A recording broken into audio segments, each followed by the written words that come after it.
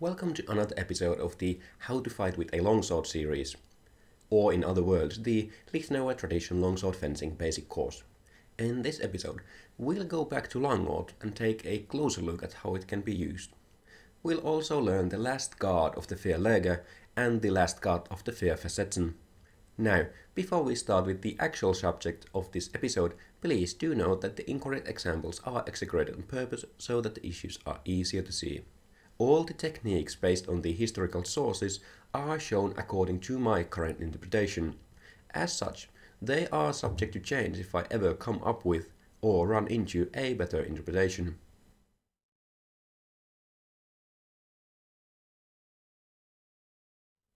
Langort is also known as the Sprechfenster, or speaking window. Danzig goes as far as saying that this is the noblest and the best guard one can stand in. In the manuscripts, the Sprechfenster is referred to both as a guard before coming into a bind and while being in a bind. In a bind, they instruct you to have the sword and arms extended and to bind with the long edge. You can end up in this position by either closing in using Langort or by cutting a strong cut and ending up with the point in line and arms extended. Simply, the idea is that with fully extended sword and arms, you force your opponent to somehow address your weapon if they wish to attack.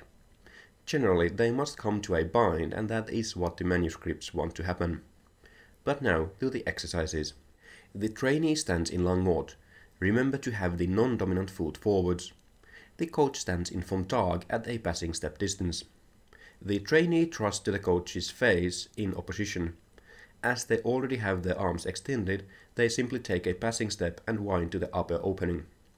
Return to the starting position and repeat. It is important that you wind so that you close the coach's direct attack line. Do not leave your arms to the center. Next the same drill, but now the coach stands in Flug. It doesn't matter in which Flug the coach stands. It is recommended that you try both. Once again, the trainee thrusts the coach to the face in opposition.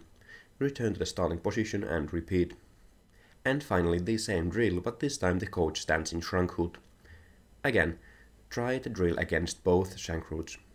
The trainee thrusts in opposition and returns to the starting position. Repeat.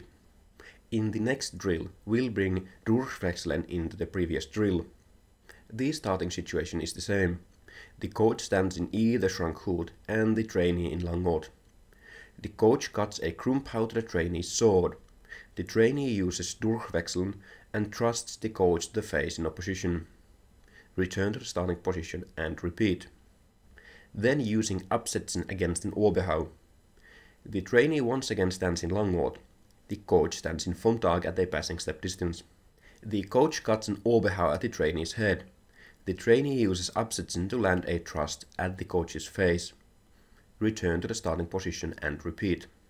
Remember that the Absetzen is a counterattack. You want to close the line and attack in a single action. Don't turn this into a parry riposte. And then Absetzen against the thrust. The trainee stands in Langort and the coach in Flug on either side at a passing step distance. The coach attacks with a thrust in opposition. The trainee counterattacks with an Absetzen. Return to the starting position and repeat. Then a rather difficult multi-choice drill combining the previous drills. The trainee stands in Langort. The coach can freely change between vom Tag, Schrankhut and Flug. Both fencers are moving freely. From vom Tag, the coach can attack with an Oberhau to the trainee's head. In this case, the trainee counterattacks with an Absetzen. From Flug, the coach is allowed to attack with a thrust. Also in this case, the trainee counterattacks with an Absetzen. From Schrankhut, the coach can cut a Krumpau to the trainee's sword. In this case, the trainee uses Durchwechseln and then thrusts the coach to the face in opposition. If the coach doesn't do anything and the trainee is at a distance from which they can thrust with a passing step, they can do so. Remember to thrust in opposition. Start the drill at a rather slow speed so that the trainee has time to react. Then the same drill, but now the coach always stands in vom Tag. However, they have all the same options as in the previous drill. If the coach wants to thrust, they can transition to Flug and immediately thrust after the transition. The trainee is still allowed to thrust if the coach does nothing. As the coach is now making all the attacks from the same guard, reading them is naturally more difficult. It is highly recommended that you start the drill at a very slow speed. As you might remember from the Schaitelhaw episode, a low Schaitelhaw works well against Langort. It is also the recommended way to handle it. You can use it to get the point in line and continue with a thrust. Or you can use the Schaitelhaw to cut to the hands. Once again, don't do this if the coach doesn't have gloves. If you are in Langort and your opponent attacks with a Schaitelhaw, you can try to use Versetzen like you did against an Alber. However, because of the way Schaitelhaw is cut, it is much more difficult. As such, I recommend that you do a parry post instead. Try to keep the point forwards as much as possible to allow for a quick thrust.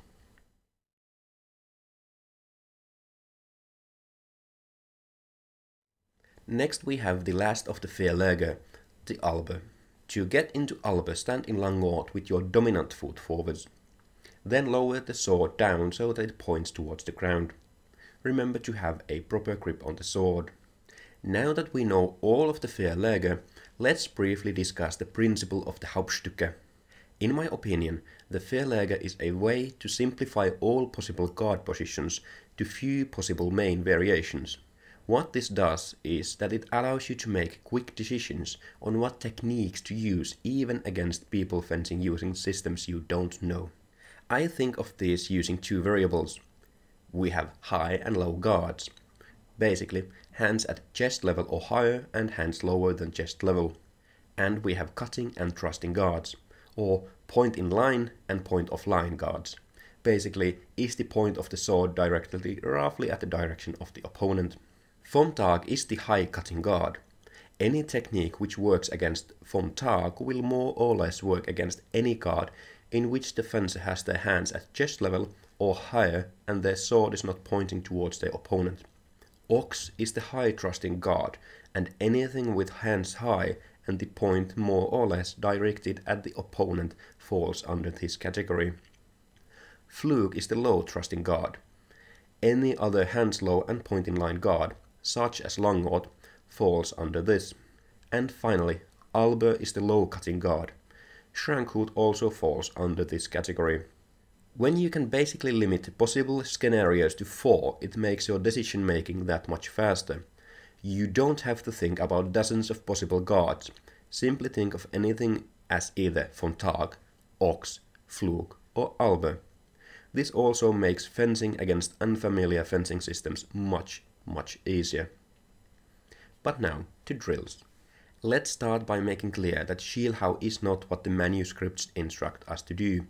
However, I've found it to work relatively consistently and I've found it easier for people to use. We'll take a look at the manuscript correct attack a bit later. In the starting position, the trainee stands in Vom Tag and the coach in Alber. They are at a passing step distance. The trainee cuts a Schaitelhaw without their step so that the point ends up in line. Then they thrust with a passing step. It is important that the thrust is directed low, basically at the navel of the coach. Why this is explained in a second. As the coach is not wearing a jacket, make sure not to land the thrust. The trainee must leave the thrust short. The step is specifically done only after the cut, so that it is easier to leave the thrust short.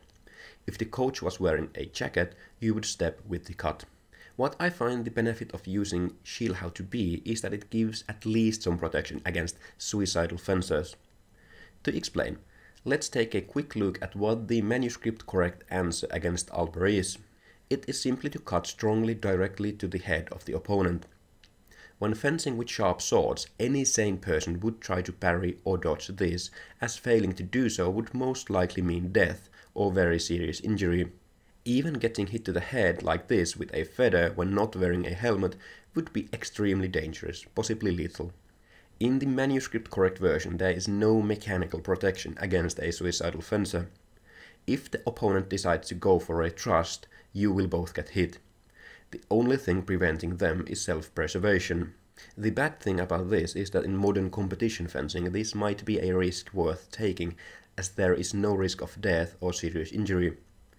If you can try to land a thrust with a sidestep, the likely scenarios are that both get hit with equal scoring hits. Or you land the thrust and get hit to a lower scoring location, thus winning the exchange. Naturally, this differs from scoring system to scoring system. The point is, however, that this is possible to game when protective equipment and scoring systems are involved. As Schaitelhaw closes the lower center line, it protects against this at least somewhat. It might not be as effective as an attack, but it will also make attack against you much more likely to fail. Thus, in my opinion, this is a valid option in modern context. Also, it is worth considering that based on historical evidence on duels and combat in general, people don't always act in self-preserving manner. But I won't go more into that as it is way out of the scope of this video. Now, back to the manuscript correct situation. As you briefly saw earlier, the proper attack against someone in Alber is to cut directly to the head. This is called Schaitelhaw and it is the last of our Vier Versetzen. The correct parry against this is called the Kron. Danzig describes that in Kron, point and hilt both stand over him. Ringek describes that they have the hilt high over his head. My interpretation is that the point is mostly upwards and slightly to the side. The arms are somewhat directed forwards. The dominant hand is at eye level or higher.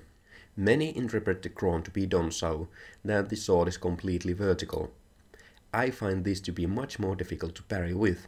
Having the sword slightly angled to the side makes it cover more horizontal distance. As a negative, the cross offers slightly less protection to the hands. Now to the Kron exercise. Stand in Alber. To parry so that the sword points slightly towards your non-dominant side, you want to yank your dominant shoulder back. To do this, explosively rotate your hips. Bring the sword up so that your hands are at eye level or higher and in front of your dominant shoulder when seen from the front. The point of the sword should be roughly in front of your non-dominant shoulder when seen from the front. To parry so that the sword points slightly towards your dominant side, you want to yank your non-dominant shoulder back. Then a pair drill. The trainee stands in Alber, the coach in vom Tag. The fencers are at a passing step distance. The coach cuts in Schaitelhaw.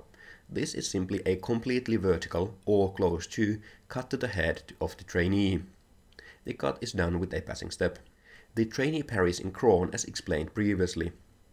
Remember to practice parrying both ways. You want to parry with your hands at eye level or slightly higher. Don't parry with your hands straight up. When cutting the Schaitelhaw, have a proper grip on the sword throughout the cut. Don't try to bring up the pommel. This makes it very difficult to continue attacking after a failed Schaitelhaw.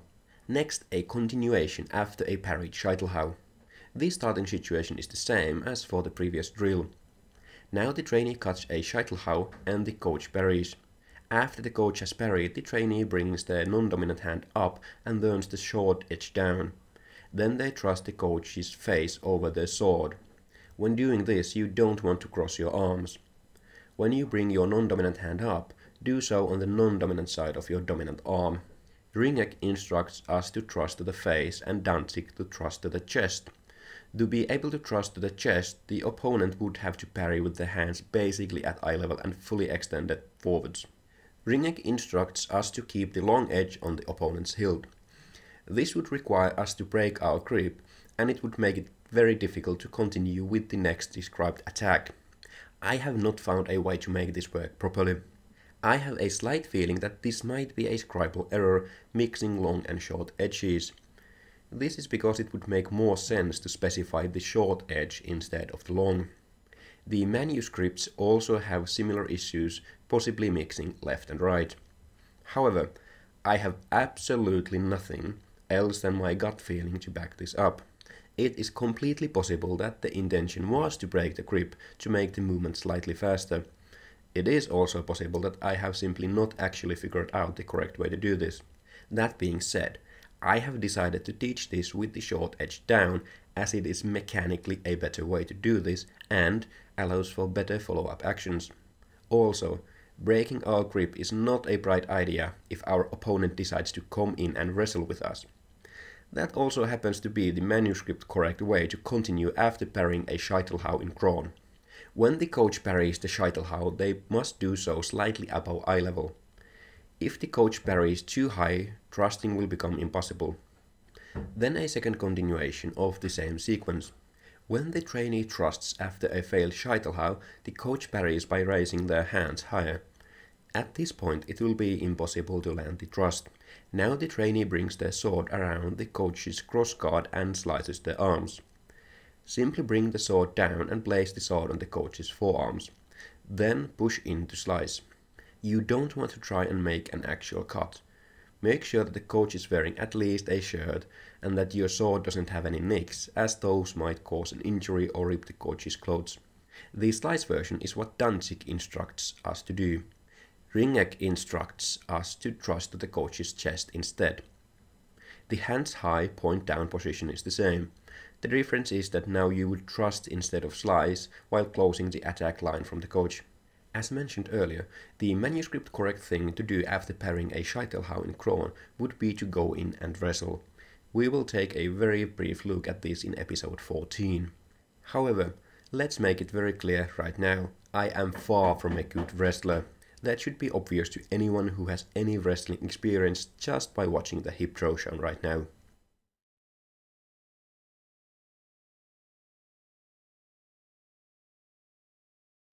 Before we get into the recap, go and stab that like button and subscribe if you haven't already. Langort is also known as the Sprechfenster or the speaking window. It is not one of the Vier Versetzen. Danzig describes the Langort as the noblest and the best guard one can stand in. Schaitelhaw is one of the Vier Versetzen and one of the Meisterhaw. It breaks the Alber and all low cutting guards in general. I personally prefer to use a low shield Haw with a thrust against an Alber as I find it to be safer. However, Schaitelhaw is the manuscript correct attack.